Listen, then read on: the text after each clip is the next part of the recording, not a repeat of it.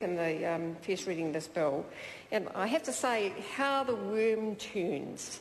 How the worm turns, because I was in the last Parliament under a Labour-led government where we had this very same debate about youth minimum wages, and National voted against it. So it's really pleasing to know that National has seen the error of the ways, that they've actually accepted that what Labour was saying about youth minimum wages being discriminatory, about not having any impact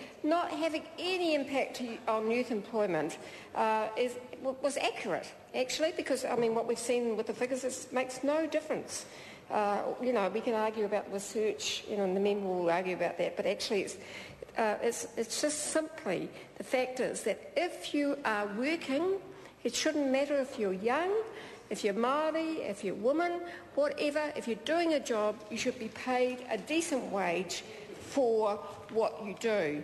Now, this bill, Mr Speaker, seeks to return young workers to the scrap heap of the youth minimum wage. And as I said, this is not a new argument for this Parliament, and the arguments that the member puts were well rehearsed, and I know the member wasn't here last Parliament, and we went through them, but they were rejected.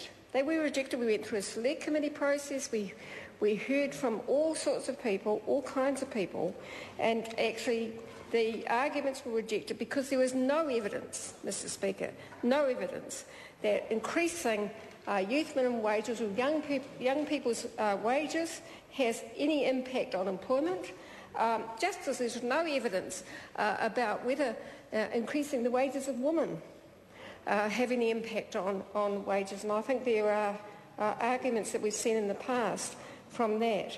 And I don't want to be disrespectful to the member, welcome back to the Parliament, but I do have to ask him, is this what he really came back to Parliament to do? Is this what he really came back to Parliament to do? Because I think that's a little bit, I'll be interested to hear a response from that. Because the last time, we had debates in the last Parliament, but no one can remember what life was like in the 1980s when that member was in Parliament. No one can remember it, actually. But many of the people that are being... Oh, you can remember it. But actually, many of the young workers that are affected by this bill tonight weren't even born then. Weren't even born when that member was last in Parliament. And I'm sure that he's genuinely concerned about youth unemployment, as is everyone. But I think his economic arguments just don't stack up. I think we've moved past the economic rationalist arguments that we've seen from the Business Roundtable and from his supporters. And if we look at the record of what's happened in the previous Labour government with youth minimum wages, we removed the youth minimum wage. Can I apologise, Honourable Member? I've actually rung the bell 2 minutes prior to the end of her time. I do apologise. She still has 2 minutes. Thank you, Mr Speaker. Thank you, Mr Speaker. Well, when we we progressively moved the adult minimum wage. I mean, when we came into government in 1999, the youth minimum wage applied to young people under 20.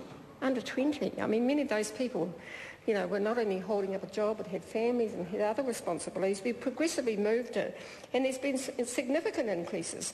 But during that period, youth unemployment kept falling, as did the unemployment for all workers, and everybody knows that the Labour government moved the minimum wage significantly.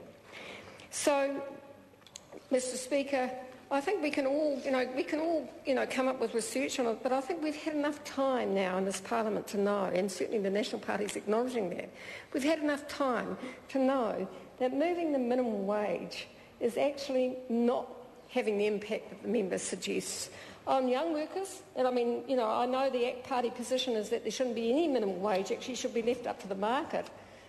Correct me if I'm wrong, I ask the member to correct me if I'm wrong, but that's, I understand, where they're still at.